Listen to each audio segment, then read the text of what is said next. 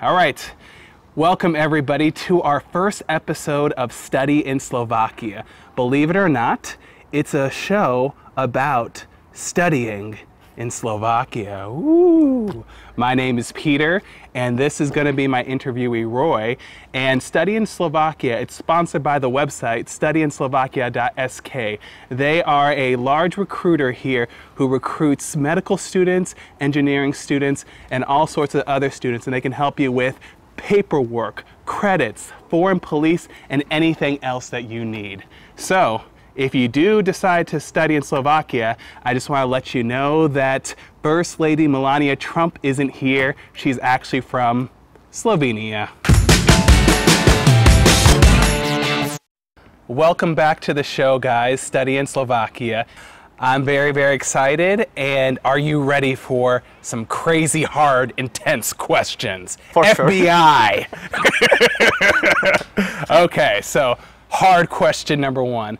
Tell me a little bit about yourself, Roy. Who are you? So, I'm an Indian student studying Bachelor's of Mechanical Engineering in Slovakia and Technical University of Košice. I'm currently in the third year, like the final year of graduation. Okay. And like I have been part of Erasmus Students Network, being the National Partnership Manager.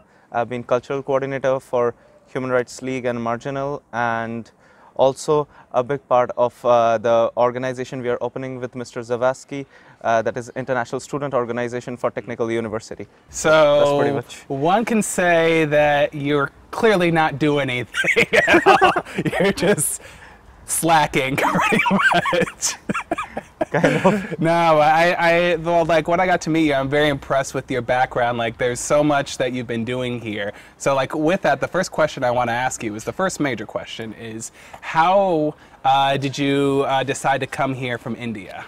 So basically, like after before I passed my final high school examination, we had several choices, like because my plan was to go abroad to study. So I applied to United States, to UK, to Canada, several other countries which generally Indians apply to. I also applied to Slovakia. But the thing is, like there were many suitable things for Slovakia. I got offer letters from many places, but Slovakia is the world's highest per capita producer for automobile. Oh, yeah. So I was like from the very beginning interested to study here. Then it was like I saw that the university has very high research output.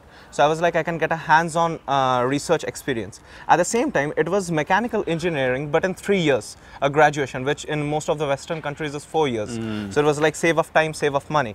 And at the same time, it's in the core Schengen area, a Central European country, so I'll be well connected with the industries, with the research and everything. So that was like my major choice to come to Slovakia. Well, a follow-up question on that. So like looking around the prices of school, like how did Slovakia compare to like United States and other places around the world? Yeah, basically you can't even compare that, because I mean, like in the United States you go, I remember the universities I had offer letter from, well, like even after scholarship was like $20,000 a year, maybe $25,000, $28,000, UK, Canada, all is more or less the same. And in Slovakia, if you compare it, it's nothing, because it's like just 3,500 that we pay. So it's even lesser than many of the universities in India. But you see, the quality of education we get is like really, cutting edge. Okay, so, man, you're talk about being advertisement for Slovakia. Yes, but okay, so with that, so you made the decision to come to Slovakia. So let's focus like more on your first year here. Like, how did you feel coming to Slovakia? I'm sure like it was a culture shock. So how did you feel, and like what are the differences between like Slovakia and India? Like when I first came over here, it was my first time in Europe as well. Yeah. So I remember Mr. Peter, he came to receive me in the airport, and I was like, everything is so nice and so calm and everything. It's totally a different scenario. And I liked it here. I started exploring the city, the places and everything, because we had some gap. I was the first student to arrive in that year. So I had some like almost 1 month to go around places, explore the university, speak to the professors in advance. And there were a lot of differences, obviously. First was food. You know, because I mean, like in India, we are always like spiced up with everything. Yes. And in Slovakia, it's like most of the food you get is like Western, non-spiced. So okay, food was a thing, but I slowly learned to cook, because cooking is very important once you come abroad. Other than that, also the education system is a bit different, because generally when we are in our country, we have just one examination. You pass or you fail. So when you fail for the entire year. But over here we have 3 attempts, so you can even improve the marks. What amazing part I liked about the system was this thing, that you have a pass at 51%. Yeah. But it's more important that you pass and understand the subject, rather than passing just at 34% and then you don't understand anything of the subject. The professors try to just focus that you understand the subject. What so you can dive into like what is the system here like for engineering compared to like back at home? I know you mentioned the 3 attempts, but like lectures, study style, like what was that like for you? Yeah, so basically, see, the classes or these things are pretty common, because you will be having similar classes in India, you're having classes over here. One thing is very different, that is the first year, which is an Indian system. You have pure like recap of the studies you did in your high school, yeah, which is not over here. When you come over here, it is expected that you have studied properly in your high school and then you start. That's why you don't do the basic year of 1 year. So it is quite advanced. So it wasn't a problem to cope up, because my high school was pretty good. So that was a thing. And other than that, the examinations have several dates. That's really good. It's not like you are sick on the day of examination and you are like you messed up your exam. No, you have like 6 weeks. You can choose any date you want. You go and write, you pass the subject. And the best part is, after you write your exam, the professor individually is going to sit with you, is going to ask, why did you write it? So you have to explain each and everything. It's not you just write it or copy from somewhere and you pass off. It's not possible like that. You need to explain everything. Oh, I guess that's pretty intense. They hold you really accountable then, so. It's like, if you're interested in the subject, it's like you will enjoy it. Yeah. If you're not interested, then obviously you don't have a way out. Yeah, well, I mean, everybody has their reasons of why they would do engineering or different stuff. So I guess at the end of the day, it's about motivation. So you've been here for 3 years. So, and obviously everybody who comes here, especially from so far away, it's adjustment. Like, how are you able to thrive? It's like, obviously you need, first of all, from the very beginning of when you're graduating from your high school, you need a motivation that you want to come abroad to study. Then you need to be, mentally prepared that, you are out of your comfort zone. Because generally when we are in our home countries, we are in our comfort zone, our parents are around us, and everything is very easy to do. But when you come out, one good thing is no one is going to check on you. And one bad thing is this thing, that, no one checks on you, so you don't have any control. You go every day to party, no one will correct you. Okay, but it's your duty to realize that you came to study, to get the degree, to do work or do the job. So it's your part that you utilize as much as possible. Also, one more good thing about here is that the time of class, like the hours of class is quite less. So you have a lot of free time during weekends or during the day that you can use to do something else productive. So everybody has their own challenges and struggles here. What was your biggest challenge here? What was your biggest obstacle your 3 years here? Okay, so if you ask me, the biggest obstacle was from the very beginning to get out of my comfort zone, being with Indians and mixing with international and Slovaks. That was the biggest obstacle I had to overcome, because generally I'm always with Indians or with the friends, because it's obviously a comfort zone. But I didn't come here to be always with Indians and my community people. So I need to get out, and that was the biggest obstacle. Because let's say if I'm going to someone to approach for a friendship or just to hang out, I didn't know how to approach, because I was from my childhood I was in India, or how to speak to them or things like this, or what to say in order just to hang out with them. But I slowly started hanging out. I slowly started speaking to people more and more and more. It just got slowly used to it, and it's just fun. Okay, so we talked about now uncomfortable, but now let's do kind of the semi-opposite. What did you find most surprising living here in Slovakia? So the most surprising part about here is the people. Okay. The people. So like, what's surprising about Slovak people?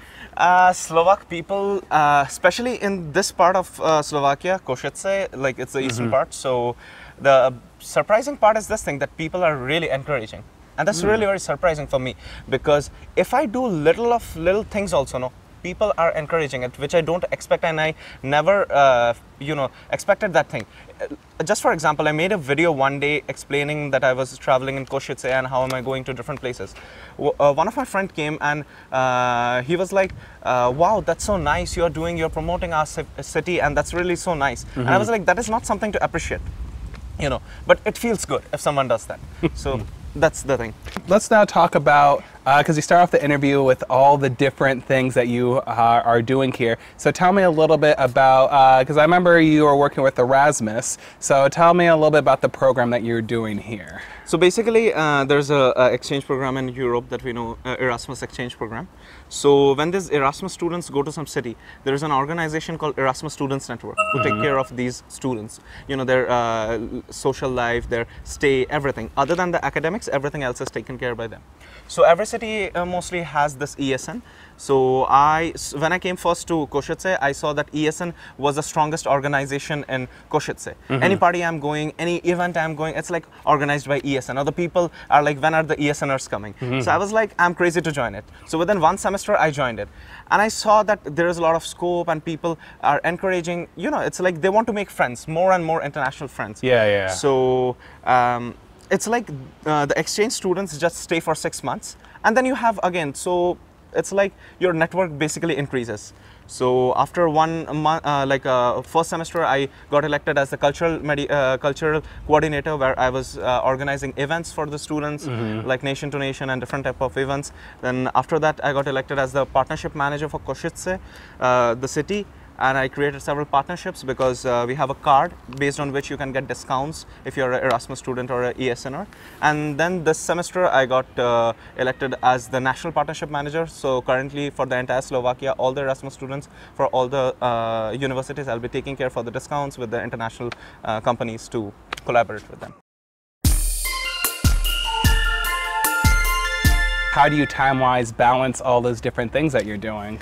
It's like, to be honest, when I was like first semester over here, I saw that I go to school, I come back, and then I used to follow a guy from MIT, Massachusetts Institute of Technology. Yeah. So I used to follow him, and we have this concept in our brain that MIT people are the smartest, Yeah.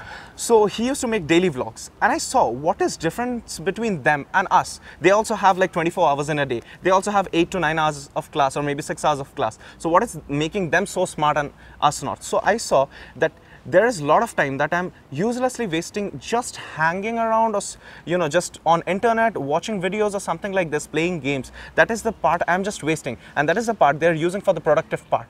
So then I started pointing out the time that, okay, this much 2 hours I have free, this much 3 hours I have free. Like that I started pointing out, and that's how I manage, and we have enough time for everything.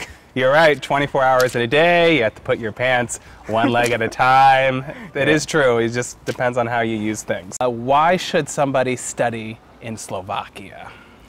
Because of the opportunities and the scope, in short and simple, because there's a lot of scope, there's a lot of opportunities, and the economy of the country is very stable. So if you're looking for jobs, if you're looking for setting up a business, if you're looking for doing something creative, there is scope over here. So that is the reason why you should come over here, because obviously end of the day you're getting a degree. Okay, but after degree, what do you plan to do? So it's really good. After degree, the opportunities. Obviously, degree is really good. The student life experience is really good. Okay, but after that, you have a good scope over here. What would you say to like a young Indian student about studying abroad? I would say that, try to come as young as possible. I came abroad when I was 17 and a half, almost 18. So yeah, as Kid. kind of, yes. So as early as possible, because once you get out of your comfort zone of your parents and your family, you will learn what is life, because you have to, understand your own finances. You have to plan your own things, because neither your parents are watching you, no one is watching you. So you might drown, you might go up. So you will learn to live life on your own self. So just start planning to come abroad, and this is a country which is very friendly, which will keep you in such a way that you don't feel any harshness of the city. The city is so safe. So that's why I would suggest that start planning to come abroad and start getting self-dependent more. Thank you guys for watching, and remember to check out more episodes, and if you need help with paperwork anything with Slovakia, check out the website Slovakia, studyinSlovakia.sk. So my name is Peter. Thank you guys, and take care.